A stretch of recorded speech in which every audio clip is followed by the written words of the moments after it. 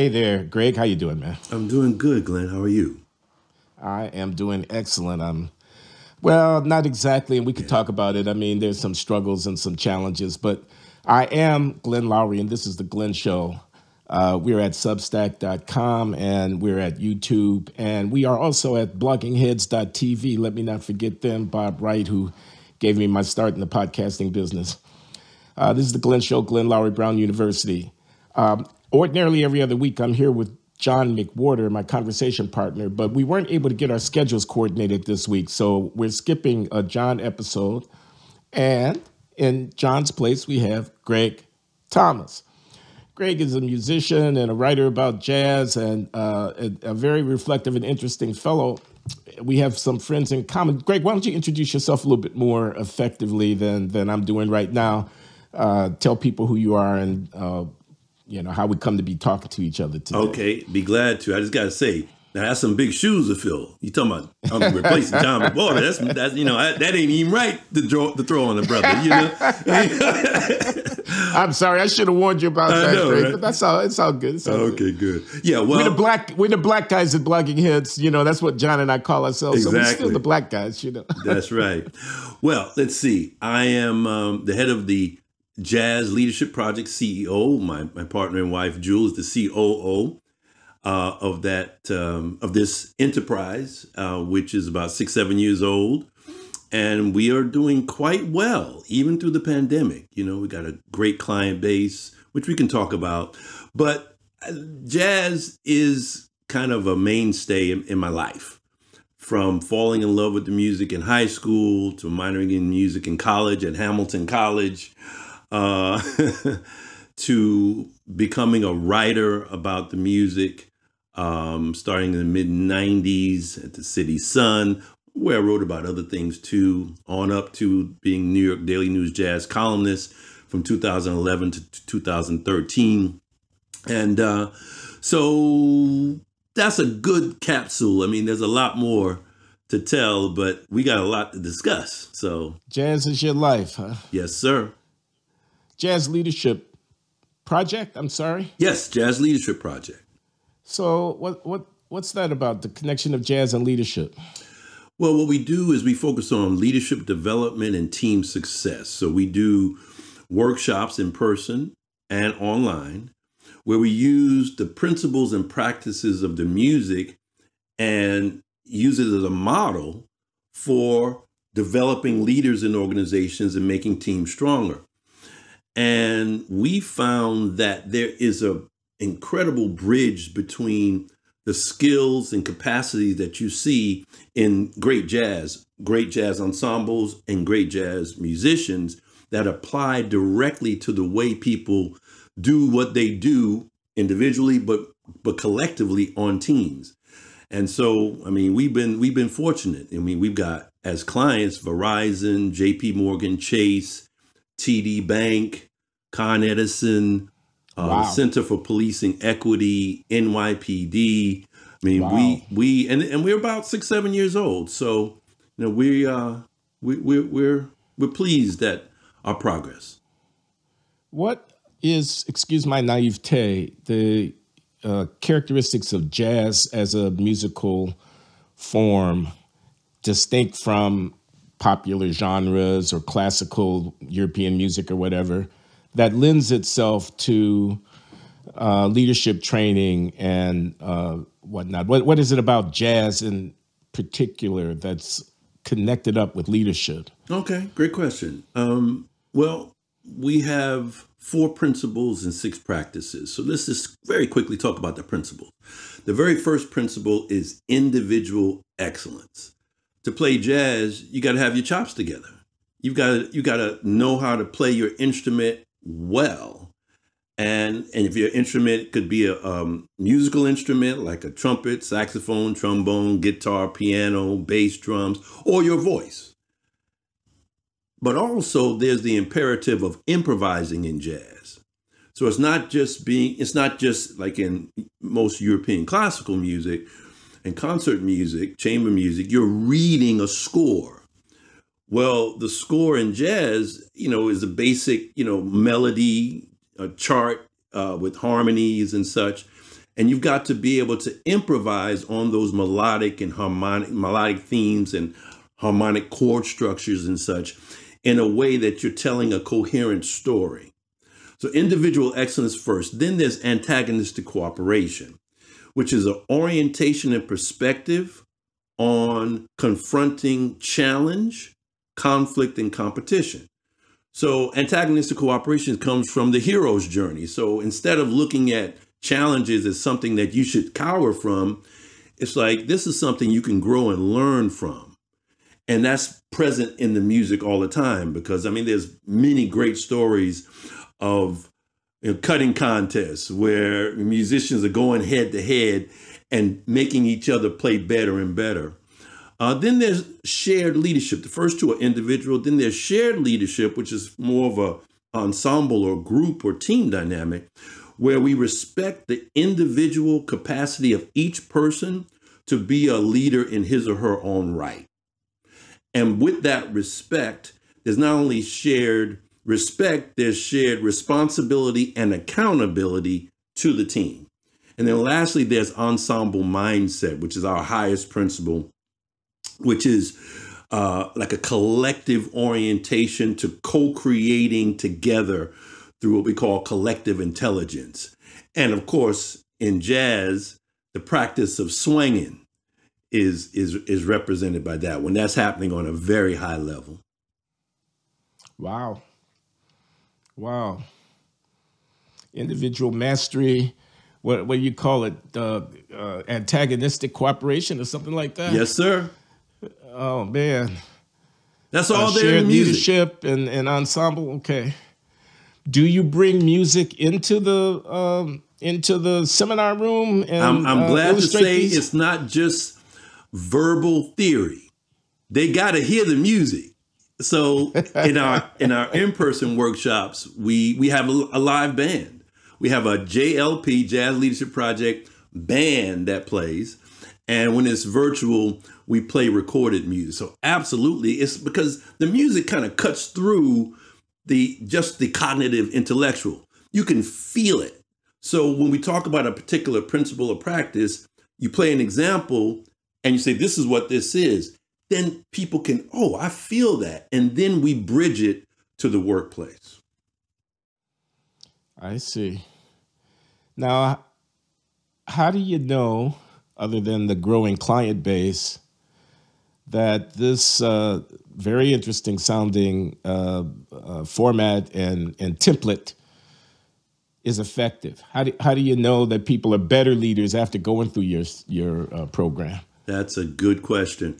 Well, one way is they actually start to use the lingo in meetings.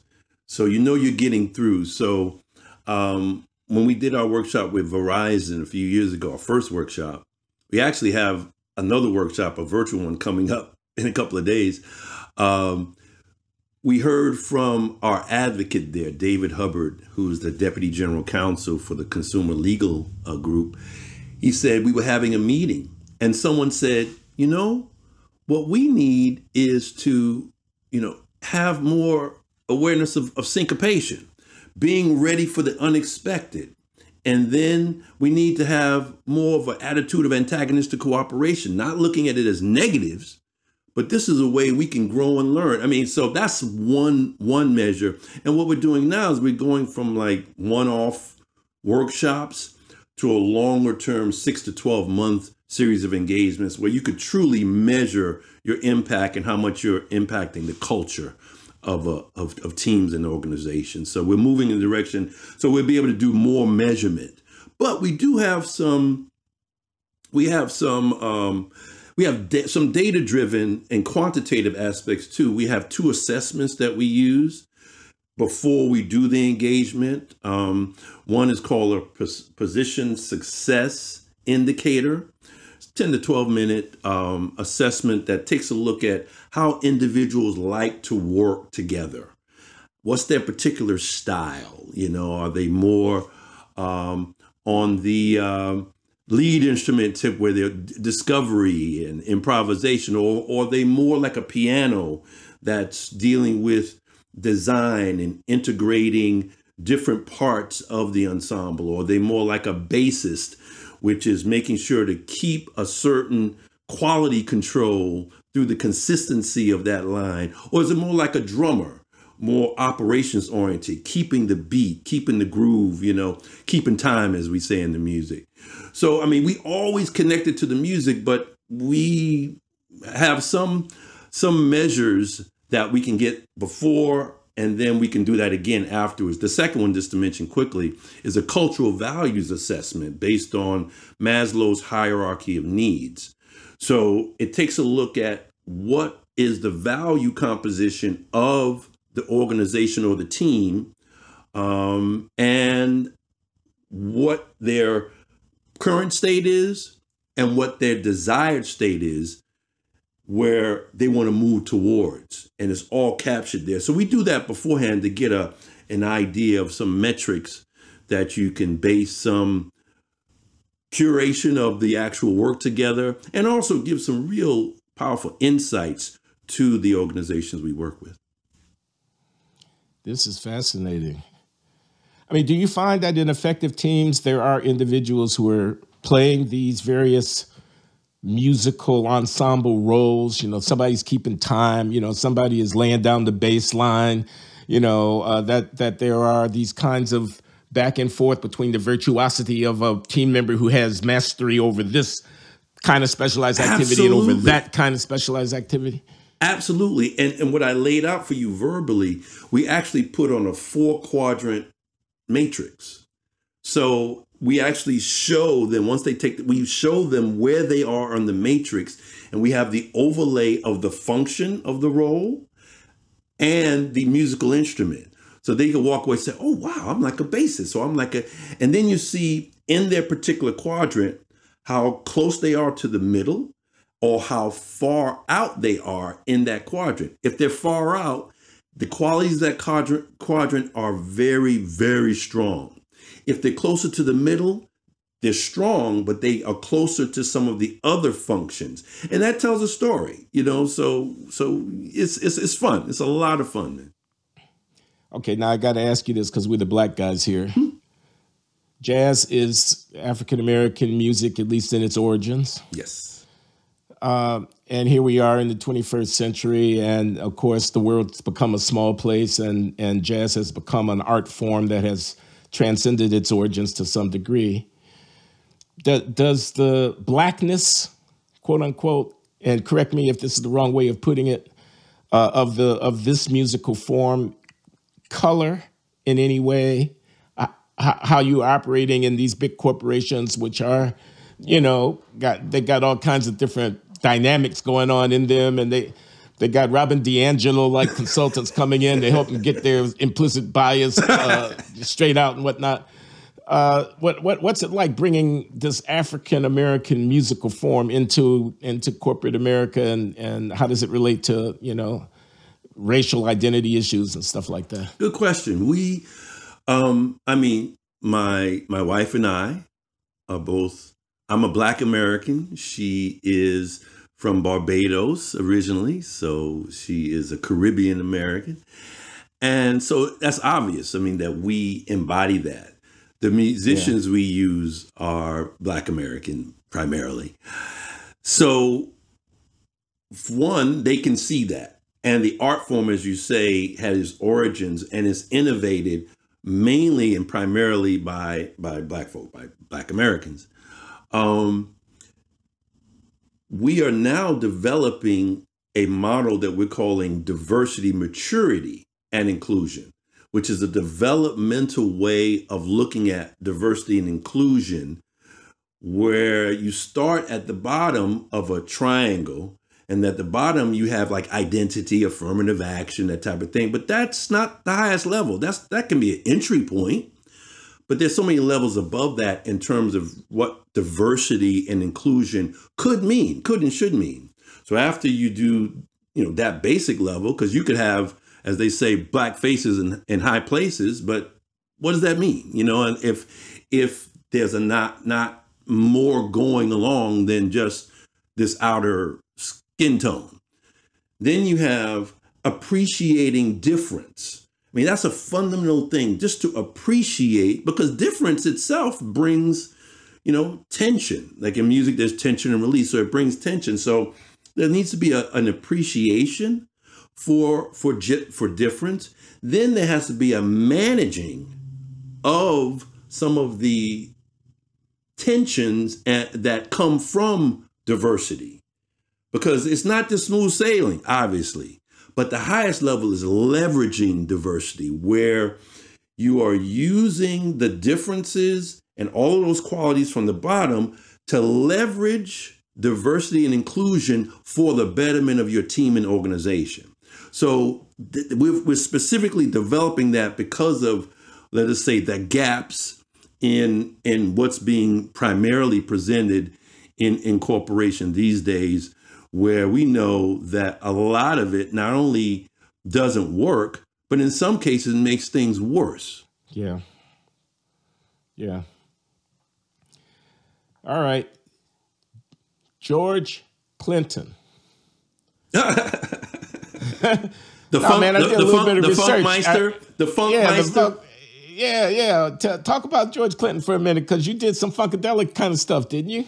Well, not so much. I mean, what I would say is, between Funkadelic and Earth, Wind, and Fire, I'm an Earth, Wind, and Fire man. Funkadelic is cool.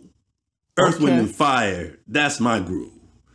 Okay, so I would prefer to talk about Earth, Wind, and Fire, But the thing is, what's interesting about even those two is that they represent kind of two approaches to funk, R&B, soul, in the 70s. And one is more of a loose knit, approach to it, whereas Earth, Wind, and Fire was highly organized, and structured in what they did. They had clear jazz influences and their harmonies. Don't get me started talking about Earth, Wind, and Fire. Yeah. Sounds good. So we got some friends in common. Yes, we I do. learned, the late Stanley Crouch, for example. He's much missed. Absolutely.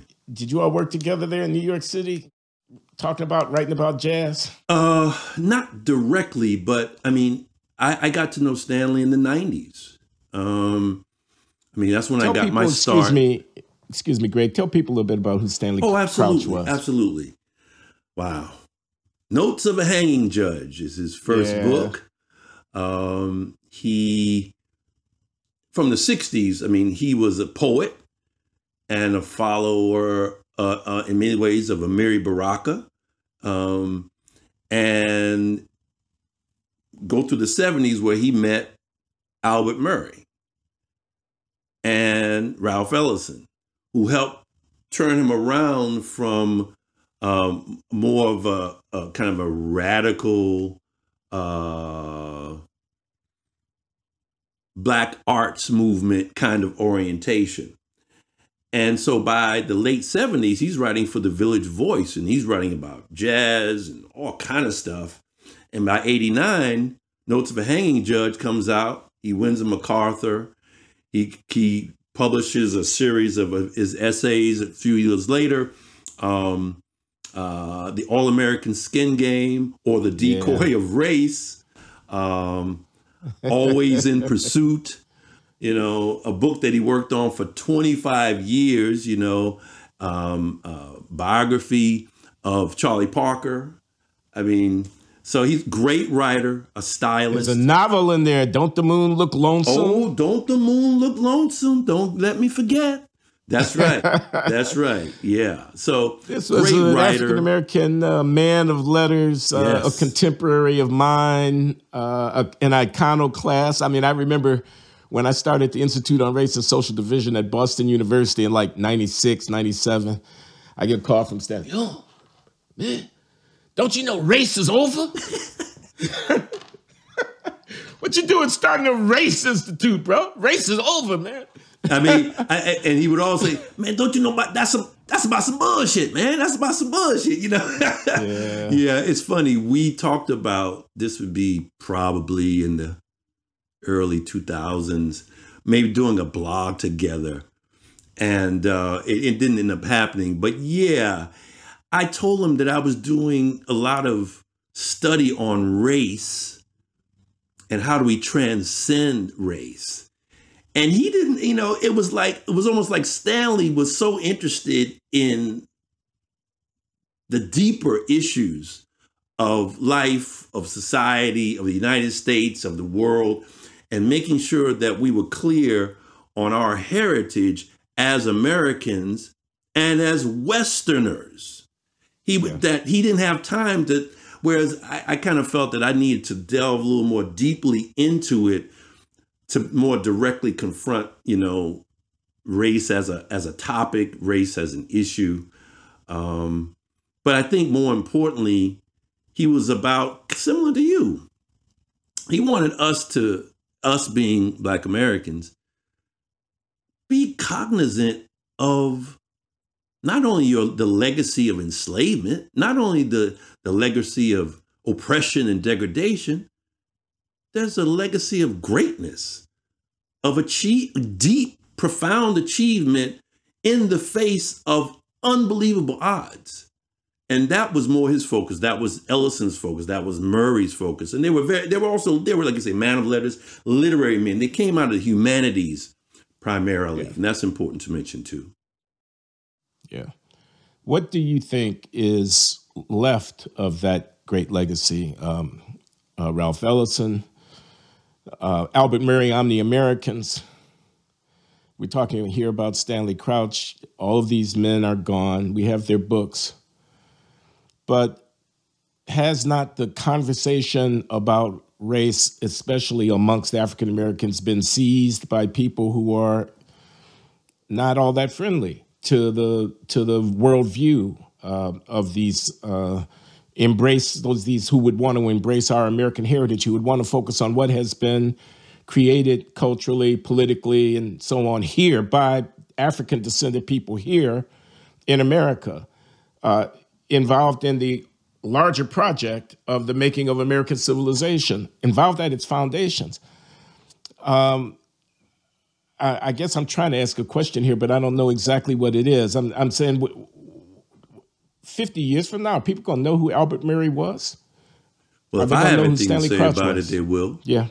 Okay. And the reason I say that is because not just in terms of me being a writer also, I am part of a movement and a collaboration called Combating Racism and Anti-Semitism Together, Shaping an Omni-American Future.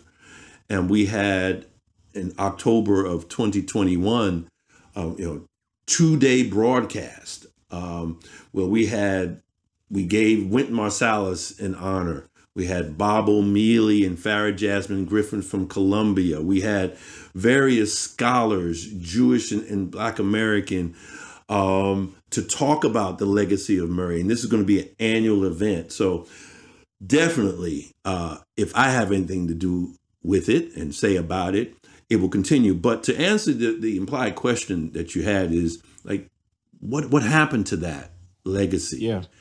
And the answer is deep and complex, but I'll just try to bullet point it by saying, I think what happened starting in the 60s, kind of similar to what John McWhorter points out, it was in the 60s that there was a shift.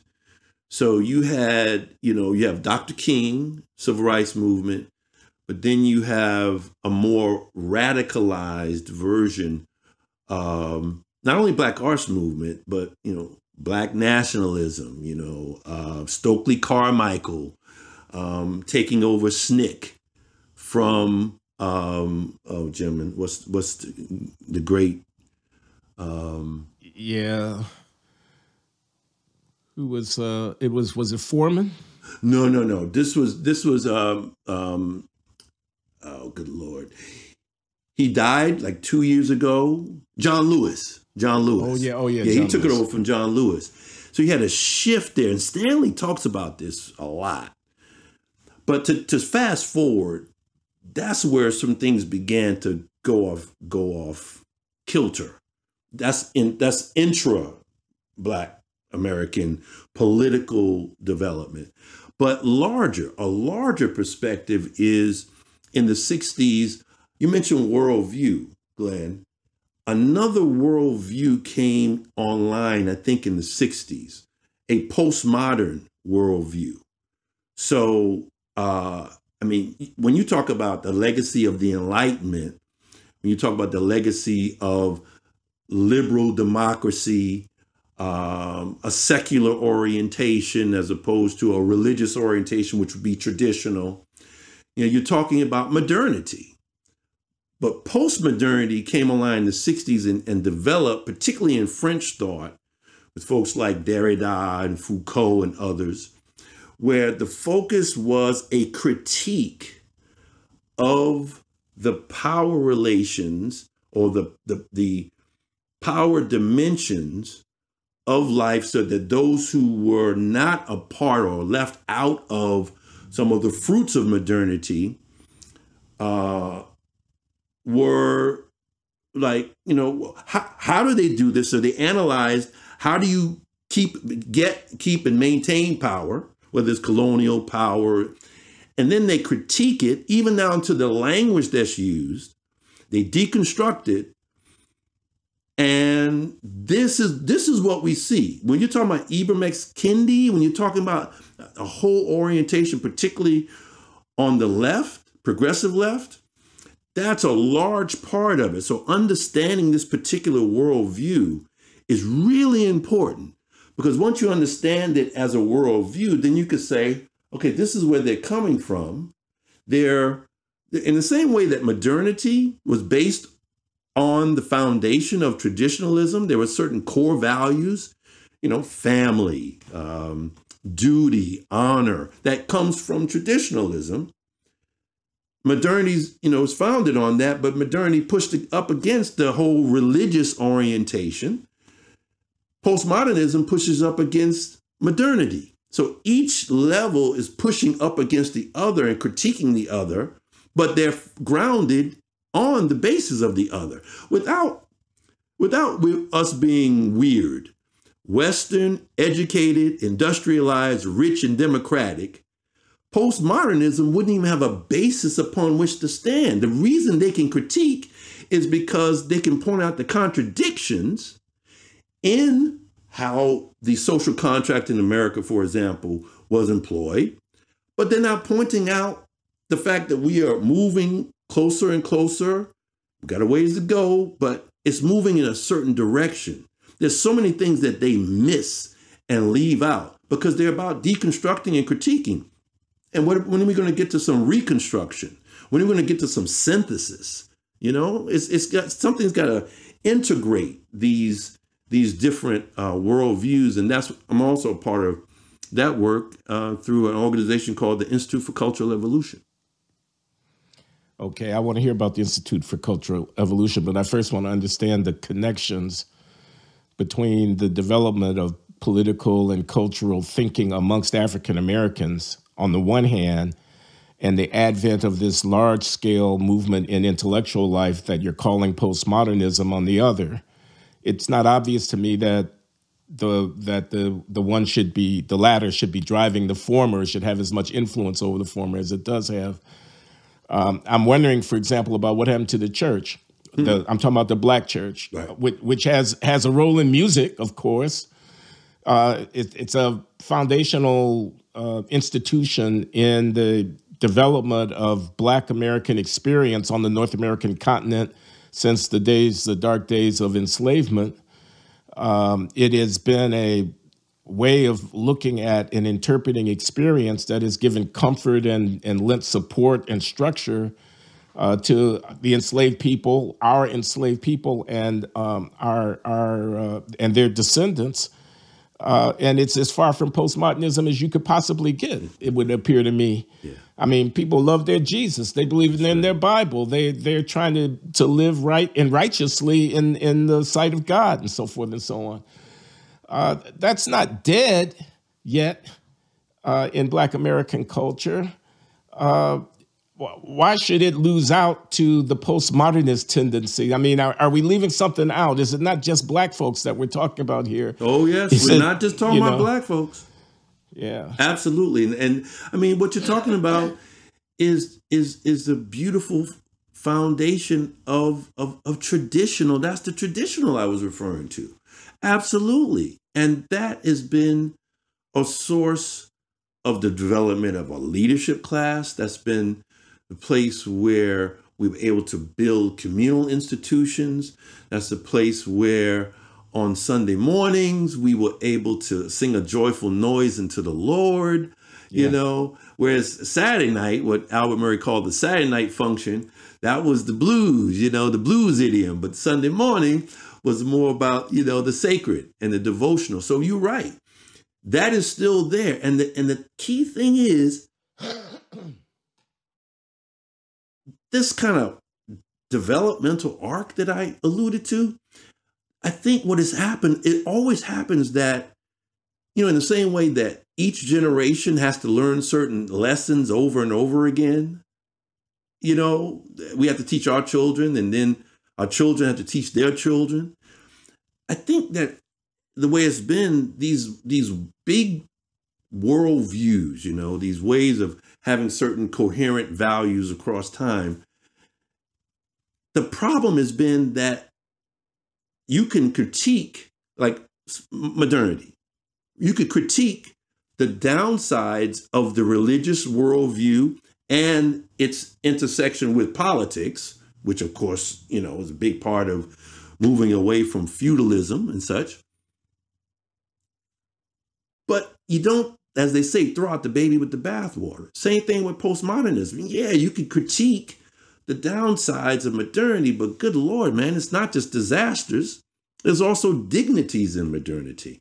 So I think the answer to your question ultimately is to have a way of looking at the positives, the contributions of each of these levels, these worldview levels, and focusing on that, integrating it, synthesizing it in a way, or at least attempting to, and trying to avoid the downsides, because each one has detriments, downsides, shadows, no question.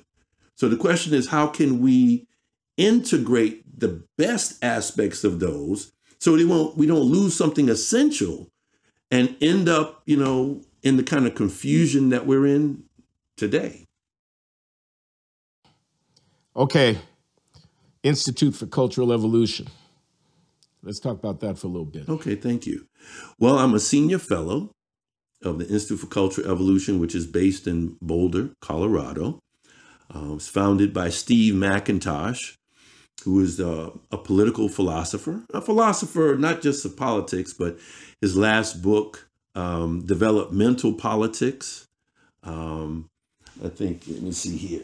Yeah, I think. Just happen to have a copy. I just happen to have a copy right here. How America Can Grow into a Better Version of Itself is his last book. I mean, the Institute is looking at politics through the window of culture, in the sense that it's not just a political issue, it's about values. It's about what are the values and virtues we need to cultivate, recognize and cultivate to kind of get out of this mess that we're in a very basic way. Now, you had a guest recently. I watched it yesterday morning. I think it was just released. And she mentioned integral theory. I said, oh, yeah, this is Stephanie Lepp. That's right. Stephanie Lepp. Oh, yep. Well, I've been a student of integral theory for over 20 years. So I was like, well, that's interesting. Well, the Institute for Cultural Evolution is grounded in large part on integral theory. But the important thing, I think, to recognize is this: it's an attempt to apply a way of seeing the world that is more integrative. You used the word holistic, I think, at the end of your conversation with Stephanie. It is holistic, but it's not just that. It's developmental, which is one of the reasons I'm so happy to speak with you, because you mention this often, that we need to look at the development of the capacities, the human capacities of Black Americans, and by extension, all Americans. And we agree. We agree. The question is, how do you enter that conversation, and where are we going with it? So the Institute for Cultural Evolution believes that through cultural growth, cultural awareness and cultural growth, we can find our way out of this hyperpolarization that we see. We can look at these different, not only worldviews, but we can actually look at the spectrum of the political spectrum in a way where you could say that there's a certain amount of the population that's traditional, certain amount of the population that is modern and modernity, and a certain percentage that's postmodern. And what Steve does in the book is he actually puts the left, let me see, which on the screen, I guess that would be, yeah, that would be no, here. The left here, the right here. And he says, well, on the left, you have progressive postmodernists and liberal postmodernists. On the right, you have fiscally conservative modernists and socially conservative traditionalists. And he looks at the value sets of those. Then he takes a look at, say, like gay marriage or the legalization of marijuana and shows how it's through fulfilling the highest values of each of those groups, it became more socially acceptable. So it's not just a theoretical orientation. It's like an application, praxis, an application of a theory to actually try to ameliorate many of our political and social problems and social issues. Okay. How would you apply that to Black Lives Matter and violence against African Americans by police and George Floyd's aftermath of his death and riots and civil disorder of 2020 and so on? Yeah, that's a deep one. That's a deep one. It's very complex, for one thing. Let's admit that it's very complex. What it's not is some simplistic look at white supremacy being the reason for all of it. That's just such simplistic, childish, I mean, come on. So I won't try to parse in the theory and apply it to that. I just want to give you my perspective on some of that, because there's a lot there. I mean, because not all the same, they're related, but they're not all the same. Matter of fact, I'll ask you, give me one to focus on. You mentioned like three. Give me one. Okay. Post George Floyd killing, civil disorder, protests that became violent, and defund the police and all of that. Yeah. Which a lot of people were moved to get up out of their chairs and go outside and protest. Right. And a lot of reactionaries were moved to go to the polls and vote for people like Donald Trump and express their rejection of that worldview. And the country was and perhaps still is sharply divided around these questions. And it ain't over yet. So. That's right. Well, let me say this. Like, there's a couple of ways to look at Black Lives Matter, for example. I think it's Charles Love has a book that he deeply critiques Black Lives Matter and goes into like their finances and stuff. So some of the financial irregularities that we see, I mean, frankly, that's like the human condition. That's one of the things Stanley talked about. The founders knew that part of human nature is the propensity for corruption, for being open to all kind of perfidy. I mean, that's just the human condition. That's not something that's specific to Black folks, obviously. So, and also I want to acknowledge that there were many well-meaning people who wanted to do something after they saw, I mean, my God, the brutal killing of George Floyd. So I think the majority of people had great intentions and wanted to take action. That's why you saw that around the world. I think in terms of the violence, I mean, I'm as critical of the violence and destruction, death, and to not only people, but destruction of property, as I am about what happened on January 6th. I am not down with what happened on January 6th. I think that was a travesty, but I also think that the violence that was, I think if not put under the rug, was de-emphasized by the liberal media is also, you cannot justify that. We don't need that. I'm not going to, be an apologist for that type of behavior. That's just unacceptable. And we have to find peaceful ways of engaging or protesting and being in civil democratic discourse. That's key, because if you just tearing, excuse my expression, tearing shit down, again, that's destruction, deconstruction. But we got to build. There's got to be a way for us to build together. So what is the teachings of integral theory that are relevant to moving from conflict and division to a kind of civic, respectful exchange of views and a constructive engagement? Well, I'm going to use a term that comes outside of integral theory, but I think it applies to it. And it's by philosopher Anthony Appiah. And it's an idea that was also taken up by Danielle Allen, who's my favorite political philosopher. I know her too. Oh my God. Steve McIntosh is my favorite non-academic political philosopher, but she's my favorite political philosopher in the academy. And the concept is rooted cosmopolitanism. So, take a look at you, for example, Glenn. You are rooted in a Black American tradition, identity. You identify with it, you embody it, but that doesn't limit you to just that. You're also a man of the world, and you're not just confined to the discipline of economics. I've heard you talk about Thomas Mann and this one and that one. You are, as they say, a cultured brother, So rooted is saying that you can have, this is my interpretation, that you could have certain identities all the way from, indigenous to traditional to modern to postmodern. You can have all of those identities. You could have ethnic, gender, cultural, all of that, nationality. These are different forms of identity. All that's good. And these are rooted. You can say you're rooted in those.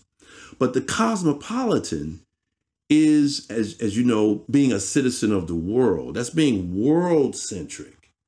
So integral theory provides, for me at least, a way to be rooted in certain identities, but not confined just to those identities, to have a larger sphere of care and concern, so that it's about being both local and concerned with what's happening in my community, as well as what's going on in the world itself overall. I think so. That's a general way of putting it that I think is people can understand. And I just love that concept, rooted cosmopolitanism. So I think that's one way of putting it. What do you say to, I can imagine a critic saying, well, that's easy for people to say if they sit pretty much in positions of power and so on. But okay, Black people need to be both Black and cosmopolitan. What do white people need to do? Well, do you see what I'm getting at? Some people can take their position for granted as part of the dominant culture. Right. Others have to find a way of making their peace without abandoning their origins or their identity. They have to find a way of making peace with the world. They have to grow. Right. Well, that's interesting. White folks, whiteness. That's a big topic. I think, generally speaking, it applies across groups, categories, and identities, that perspective. So it's not obviously just for Black folks. Integral theory, I'm like a unicorn up in there, man. It's not a lot of me, not a lot of us's up in there at this point. But I think one of the tragedies, frankly, of whiteness in the United States is kind of a Faustian bargain Like if you look at the histories of Irish, Italian, Yeah. Polish, and others, Jewish? it was almost as if they, they said, first of all, we know the original white folks, and you know that within and among black folks, we joke about this. And we know that our ancestors, that our parents, grandparents, is like, the real white folks are white Anglo-Saxon Protestants. Everybody else, the white ethnics, ain't really white, but,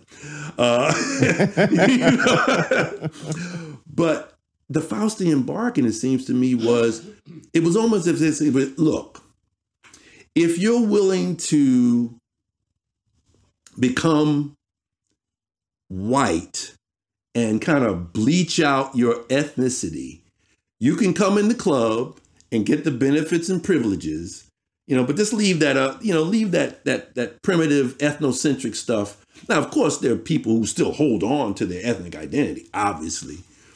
But I think more white folks need to become rooted cosmopolitans.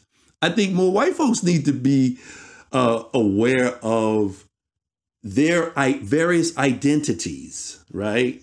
Not just racial, because the way whiteness is function, this, the way whiteness is function is that they didn't have to really think about being white because that was the default.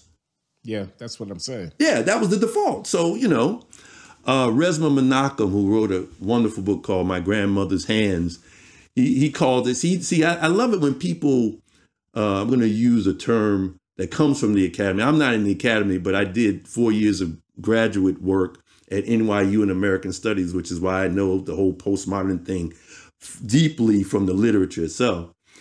I like it when people interrogate or complicate certain terms. So he says white body, so he doesn't say white supremacy, he says white body supremacy. The way that white folks looked were the model, okay? Albert Murray would say the folklore of white supremacy. So he termed it in terms of what it is and where it came from. But Resmaa Menakem, well, anyway, let me get back to the main point. So as the default, they didn't have to think about whiteness per se as an identity, but I think it's important, not per se because honestly, I'm like Stanley. I think race is a bullshit category. I think that the process of racialization, which is how race becomes racism, you have a racial worldview, like a way of seeing the world through race, and then you have racialization, where you have, you select certain characteristics and then you sort into different populations, and you give attributions of certain qualities based on that sorting. Then you essentialize as if those differences are biological and immutable. And then there's action and behavior that is based on that process of racialization. I think all of that is some bullshit, okay? But there are aspects of identity that are fine. Ethnicity, nationality, gender. And I know that all of these are complicated issues. The way postmodernism handles all these issues, it calls everything into question but race. It reifies and reinforces race for some strange reason.